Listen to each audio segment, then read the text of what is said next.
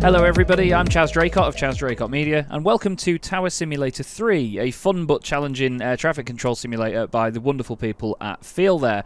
I'm up here in the tower at the moment at the Houston airport in the United States, and it is a big old beefy airport indeed. This game is really fun for simulating air traffic control, but without all the sort of nerdy intricacies that would do it on a full simulation level, if that makes sense. So you don't have to do loads of paperwork behind the scenes, you don't have to do all the boring stuff. You can be up here and have a lot of fun with it, control aircraft that are on this airport, and have a great time doing it. You know, there's so much fun to be had up here, and at the same time you get to see the aircraft out the window, you get to enjoy it as an aviation enthusiast, as an av geek as we're often called, or as just a simulation sort of enthusiast as well. You know, there's so much to look at. You can fly around the airports, you can see the aircraft up close, and it's a really great way to sometimes even just go plane spotting while getting involved from up here. You get all your radar screens, you get everything that can help you sort of monitor the airport, where everything's going to be. You've got your arrivals as well on a radar, and even your departures, everything goes through there. You can also manage strips as well, so you can move them about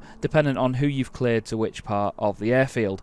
There's a lot of intricate commands as well. The best way that this game simulates what you do as a controller is that you speak to the aircraft using your voice. You hold down a button and you speak to them and give them commands. The voice recognition is top notch, it's really quick. I'll give the command to this aircraft in a moment. United 1454 is going to runway 26 left. We'll give them a takeoff command in a moment, and you'll see just how quickly you can speak and get it across clearly to the receiving aircraft and how they understand it. You can have a lot of cameras set about the airport as well if you want your own little viewpoints of certain areas, if you want to keep an eye on the action, if you want to just watch takeoffs and landings as well. You can separate these screens so they can be on other monitors on your setup too. So if you wanted to just have it so you could sit next to the runway and just watch the planes while you've got all your radar and stuff to your right hand side, for example, that works as well. It's really good fun. These screens here as well show you all the taxiways, so you'll always know where to sort of navigate the aircraft and tell them which way to go and how to get to their destination if they don't automatically do that themselves. The pathfinding is really good as well from the aircraft. They make logical decisions on where to go around the airport and the shortest routes. And if you don't have a fancy headset or a microphone, you don't really need a fancy one, to be fair. Any sort of microphone will do as long as it's spoken into clearly and concisely. Even if you don't have one, there's a command screen as well where you can speak to different aircraft and tell them what you want them to do. You can click on them on your screens and then give them all sorts of commands from there, so you don't have to use your voice all of the time.